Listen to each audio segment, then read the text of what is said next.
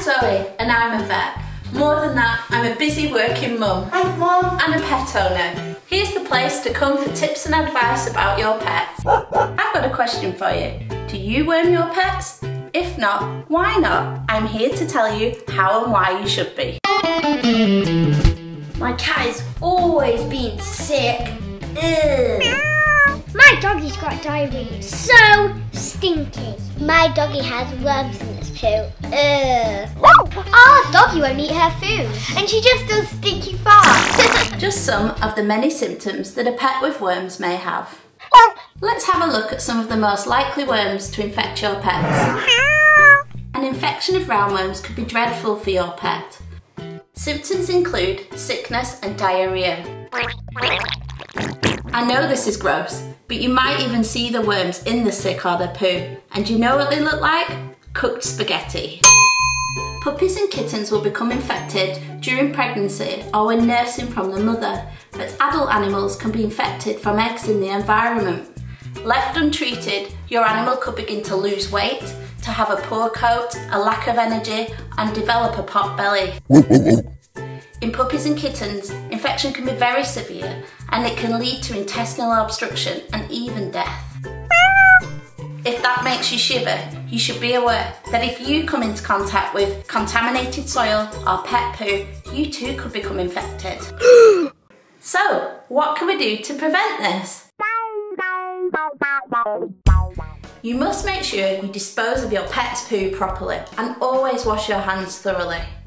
Try to prevent your children playing from anywhere that could have been contaminated with pet poo, especially sandpits. Keep them covered. Even once you've removed the poo, their eggs can stay in the sand and infect your children. If you do any gardening, wear gloves and always wash raw fruit and vegetables. With your children, it's also a good idea to keep their nails short so that the eggs can't get underneath. So now I want to talk to you about tapeworms. The most likely way your pet will become infected with a tapeworm is by eating a tiny, tiny flea when they're grooming. This is why it's so important that you deflea your pets as well as worming them. The other ways that pets can contract tapeworms is by eating raw food and from catching rodents. If you need help, then dial your operator. Once ingested, the tapeworm's head attaches to your pet's gut and it grows and grows in segments. These segments are full of eggs and are passed in the feces. You might see them stuck to your pet's bum. They look like grains of rice. You may also see them on top of the poo or on your pet's bed. The good news is, in this country, you'd be fairly unlikely to catch a tapeworm unless you ingested a flea. However, if you're interested, I suggest you look up the Chinese man who had a 20-metre tapeworm in his stomach. It was pretty gross. So, to summarise, we've got spaghetti for the roundworms and rice for the tapeworms. Anyone else not feeling hungry? I know I've thrown a lot of information at you, but the take-home message is a pet with worms may be okay, some mild sickness, or may be really ill, but the point is they need to be treated. The best and most effective way to prevent any of this nastiness is to regularly deworm your pet dogs and cats using a trustworthy product. You'll read online about homemade remedies, but they're not proven to work, so be mindful of this before you do so.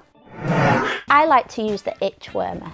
It's a combination of ingredients designed to kill all the worms we've talked about and more in a tasty tablet.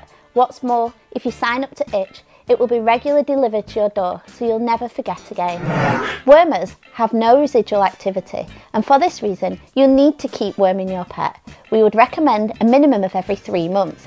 However, in some circumstances, if you have a young pet, they eat raw food, or they're prolific hunters, more regular worming may be necessary for you. And if you get in touch, we can work out the best option for you.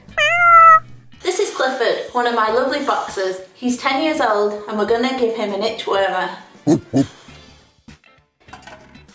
Clifford's a big dog, so we're going to give him an extra large wormer. He's quite compliant, so we're just going to pop it in his food.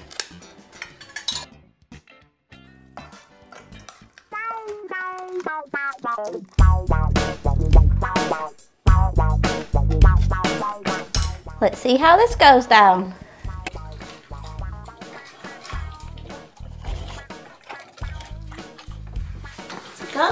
Simple as that. Good boy. This is Lola. She's an 8-year-old Cocker Spaniel. So now we're going to give Lola her worming tablet. She's a bit cleverer than Clifford and a little fussier, so we can't hide it in her food, but she'll do anything for a cheese sandwich.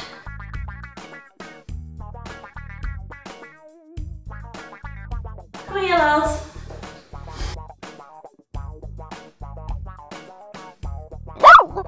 So Maggie is quite a fussy dog and she's difficult to tablet. She will not be bought under any circumstances with cheese or by hiding it in the food. So sometimes it's just quickest and easiest to just pop the tablet to the back of your dog's mouth, and I'll show you how to do this. Just gently open her mouth, take the tablet, put it in the back and then close her mouth. If you give her chin a rub, then she should swallow. Good girl! Some people tell us they're worried about giving a tablet in this way, but as you can see, it's quick and easy and Maggie and your pets will be absolutely fine. One thing you need to remember is to always give your pet the correct dosage of medication, as accidentally overdosing them can be dangerous. This is Dobby and he's our 2-year-old Sphynx cat, but he doesn't think he's a cat. He's more like a dog. He's absolutely bonkers and we absolutely love him. I'm just going to show you now how easy it is to give Dobby his itch worming pill by opening his mouth and popping it to the back of his throat.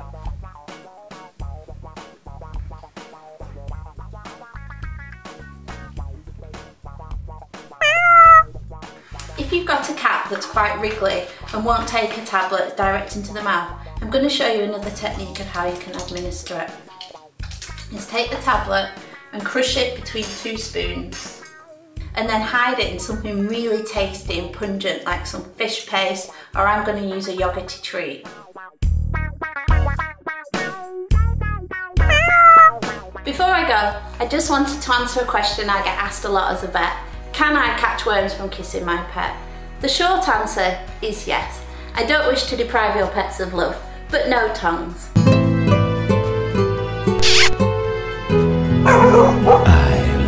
Until next time, bye-bye.